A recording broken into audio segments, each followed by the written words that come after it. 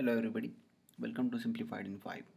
Today we are going to talk about fundamentals of COM or some of the key things you should be knowing about COM. So let's first see what are the virtual function tables. So any language which supports function call via a pointer can be used to write COM components.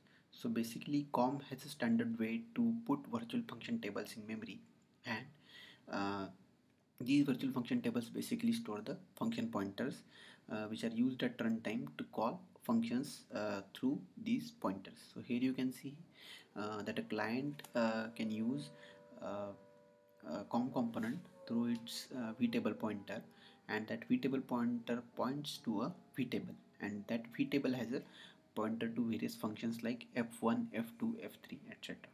So this is one of the things you should be knowing about COM. The another important thing is interfaces and IUnknown interface. So basically COM components always interact with each other through interfaces, which are nothing but a group of functions and not components or classes. COM components never have direct access to the object's data. They can only interact through the interfaces. IUnknown is another or a very basic interface which is implemented by all COM components, which provides functionality to query interface, then adding and deleting references. So we would be seeing this adding and deleting references in detail in a bit later slide.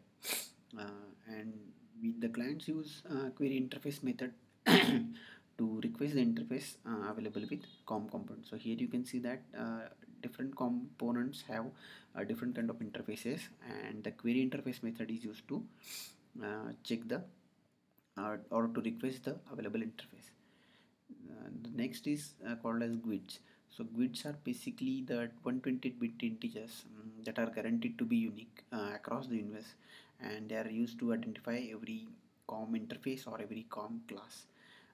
So for every COM interface and class, you will be having a GUID, and Microsoft supplies a tool called as UID gen.exe, which you can use to generate these kind of GUIDs. So reference counting, as we discussed earlier, COM components are reference counted through addref and release functions that we already saw in a bit.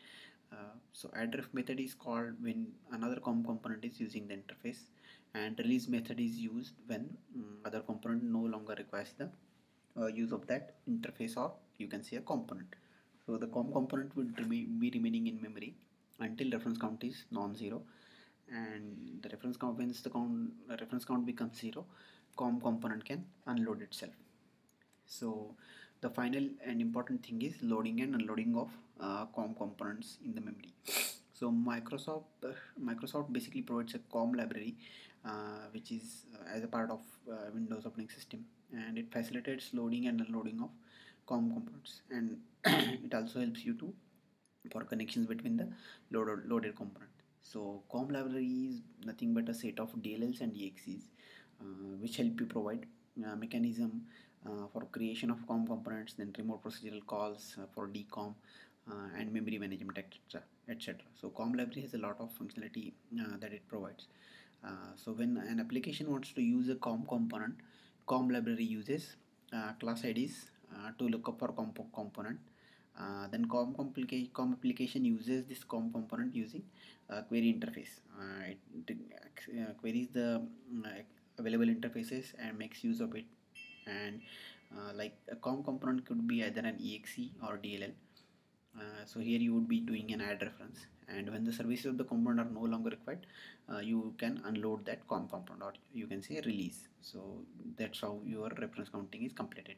So these are basically the 5 key things or 5 fundamentals of COM that you should be knowing. So we saw about loading and unloading of COM components. We saw how the reference counting is done.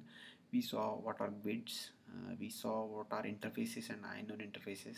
IUnknown interface is, and we saw what are the virtual function tables and how they are used in COM. So thanks for watching, and hope this helps.